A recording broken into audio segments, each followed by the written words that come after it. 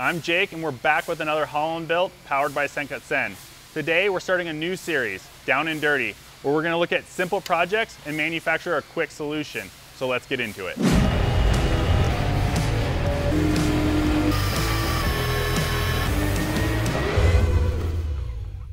The first project, we're going to create this cover for this power supply. So I already went ahead and took all the measurements. So we want to have a top, sides, and we want to leave this open face. And we're going to create 2 tabs on each side of it for mounting. So let's go right on into the CAD. I'm going to create a rectangle. And so in this, we're going to make an aluminum mount.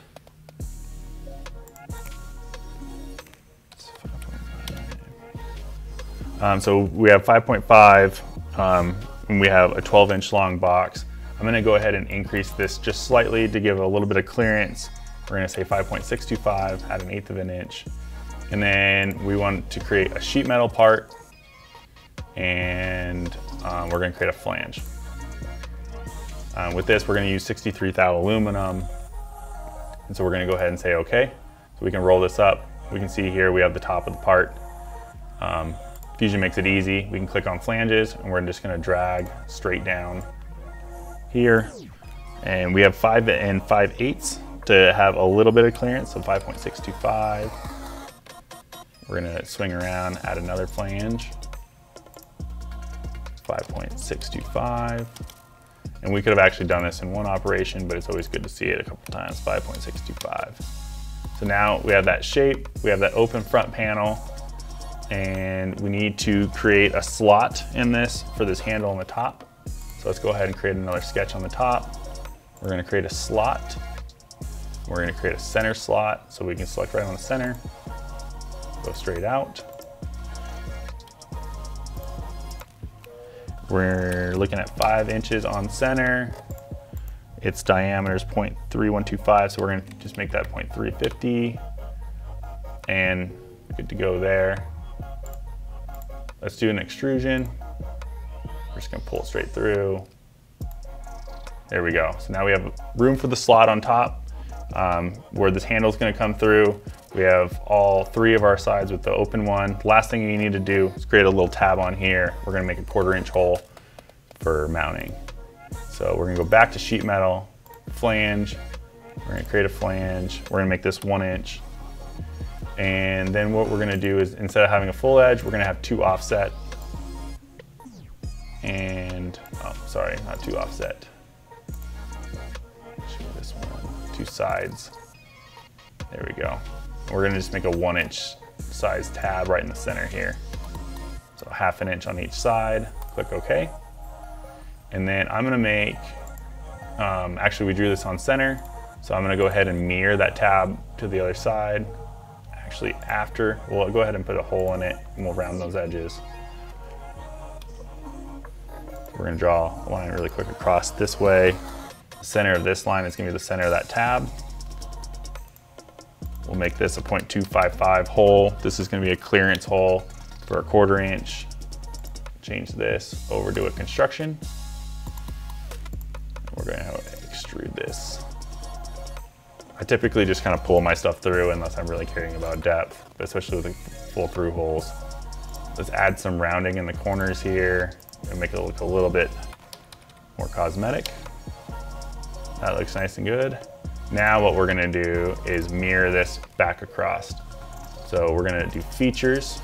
We're going to select all of our features here that we want to mirror across.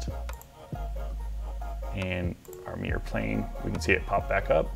Click OK. So now tab on both sides, slot, we're ready to go. Let's add a couple more rounding edges right here and right here just to soften up these so they're not sharp. And we are good to go. Let's go ahead and create a flat pattern.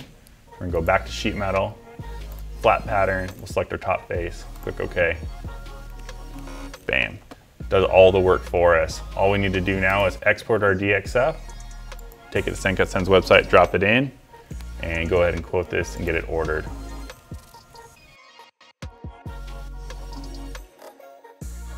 First thing we're gonna do, drag and drop our DXF straight onto the website. It's gonna go ahead and load up.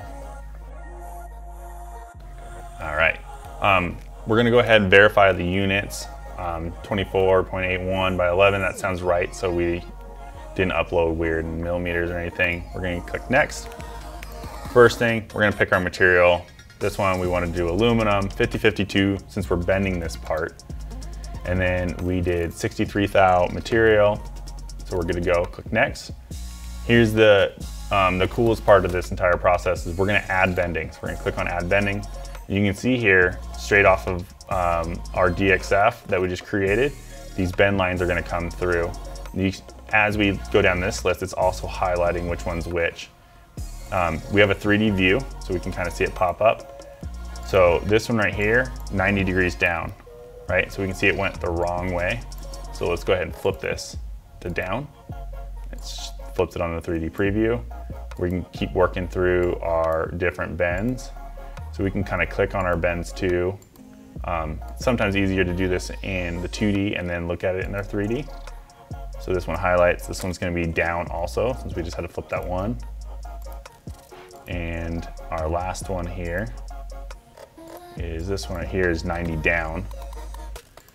And when we're looking at this, when we're looking at down, we're looking at folding down away from us, or it's folding up towards us, right? And so that's kind of the way that we can picture that. So as I flip those down, we can see this kind of pop up. Looks just like what we just did on Fusion. Let's make these 90 up and 90 up.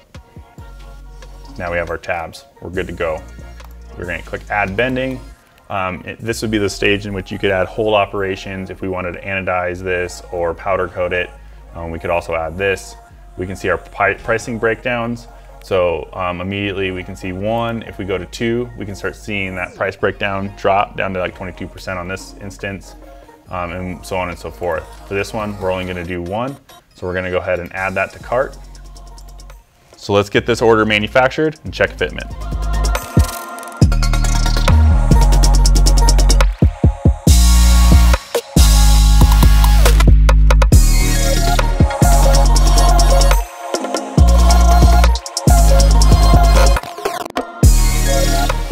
And this is what I call a down and dirty design. For more information on bending, check out the links below. Thanks for watching. Stay tuned for more.